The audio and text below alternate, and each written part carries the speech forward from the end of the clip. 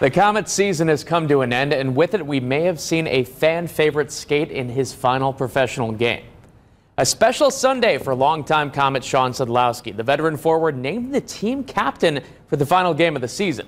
The former ECHL MVP hasn't made a firm decision yet, but he tells us that this 10th season with the Komets could very well mark the end of his pro career.